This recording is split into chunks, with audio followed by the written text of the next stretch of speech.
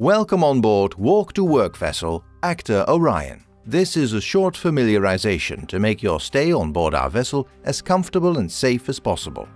Our vessel, serviced late 2015, has been especially designed to offer comfortable accommodation and working space for 80 passengers. It will be deployed during the construction and maintenance of wind farms at sea, a removable boat landing, 2 fixed boat landings on port and starboard side for CTV landing, a constant tension knuckle boom crane, and a motion-compensated gangway make our vessel fully equipped to transfer personnel and equipment. We offer accommodation for 80 guests in 60 cabins that are spread across decks 2 to 6. On deck 1A you will find the cinema, a sauna and the gym. On deck 6 we have 2 conference rooms, a number of offices and a day room. Deck 4 is where you will arrive on board of the Acta Marine. There you are to proceed to the reception area. The entrance is situated on port side upper deck. This area includes the reception itself, the duty mess where hot and cold drinks are available, changing room where wet clothing can be dried during your rest hours, personal locker room and the ship's hospital. In this area you are allowed to wear PPE. When signing in at reception, it is necessary to present your passport as this is required by immigration regulations. At reception you will receive a key card which gives you access to your appointed room. A personal locker with the same number as your room will also be appointed. The locker is situated in the changing room, next to reception on starboard side. Here you can hang your PPE, since in most parts of the ship PPE is not allowed. Wet clothing and boots can be dried in the dry room. Coveralls that need cleaning are collected from the bin in the changing room. Once cleaned, they will be available again in the changing room. The first digit of your keycard tells you on which deck your room is located. In your room there is a phone, which can be used to call another room or one of the officers. See the list of numbers next to the phone. The bridge is only to be called in an emergency. In your room you will also find the ship's safety plan, safety information leaflet and the muster list. Please take note, we have a zero tolerance policy for drugs and alcohol. In your room you will find a linen bag for your personal laundry. You can drop these off at the laundry. It will be returned to your cabin within 24 hours, washed and dried. The doors make a very loud noise when they close. Please close the door by gently guiding the door to the closed position, as demonstrated. This will be appreciated by other guests in the vicinity. The vessel is equipped with watertight sliding doors in between different compartments. These can be activated at the door itself or from the bridge. When the door alarm is active, it is absolutely forbidden to pass through this door. These doors are only to be operated by marine crew.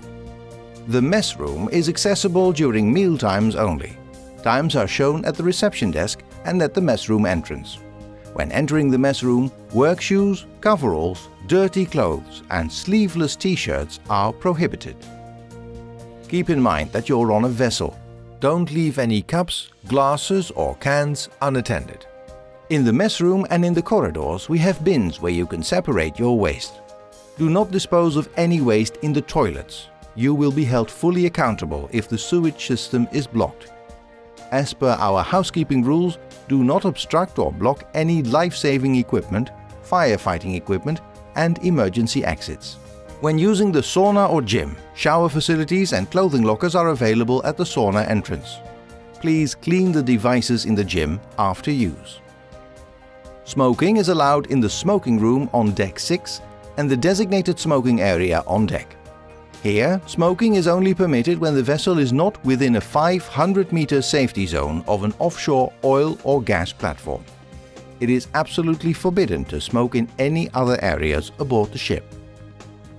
When you hear an alarm on the ship's PA system, take your life jacket and thermal protection AIDS and proceed to the muster station to await further instructions. Even if the alarm is followed by the announcement, "This is a drill," you must act as if it is a real-life situation and proceed to the muster station, carrying the above-mentioned items.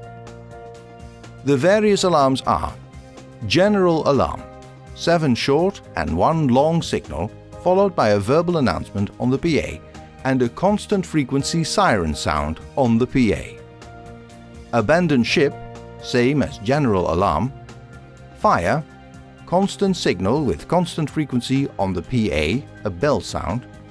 Man overboard, 3 signals with a constant frequency on the PA, sounds like a bell. When you notice an open fire or smoke, activate the nearest fire alarm station and call the bridge. Tell the bridge what you see, give them your location and take action. In case of thick smoke, kneel down and follow the emergency sign just above the floor to the nearest exit. When there is a medical emergency, inform the bridge. Describe what kind of attention is necessary. For small cuts, etc., there are designated bandage boxes in the duty mess, mess room, engine control room, client office and bridge. The vessel works with a permit to work system. These permits are obtained from the bridge. A permit to work is compulsory for all general work, hot work, including grinding, working at height or using the crane for lifting. These permits are signed by the officer on watch and by the performing authority. They are valid for 1 shift or a maximum of 12 hours. After completion, the original needs to be closed by the officer of watch and the performing authority. Opposite the reception area, we have the T-card system, showing who is on board and who is not. The color of your T-card corresponds with the side of the ship your lifeboat is situated on. Green for starboard, red for port. When you leave the vessel, it is your responsibility to turn the card with your name so we know who is on board and who is not. Never enter areas marked for authorized personnel. The current ISPS security level is displayed at the reception area.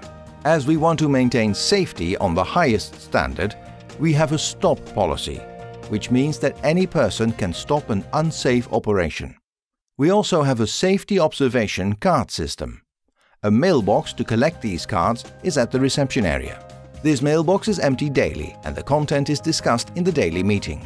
Where possible, immediate steps are taken to improve the situation.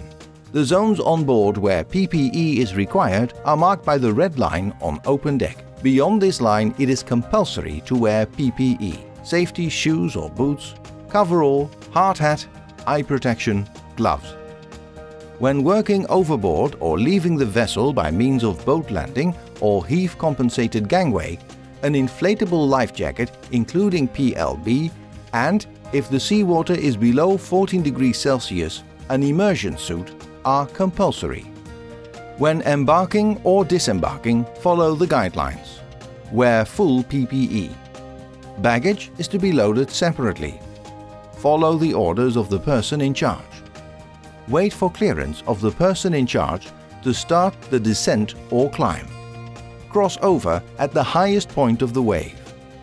Keep 3 points of contact at all times. Do not rush. When on board, follow the yellow path. In the event of an oil spill, activate the alarm and take action with the crew immediately.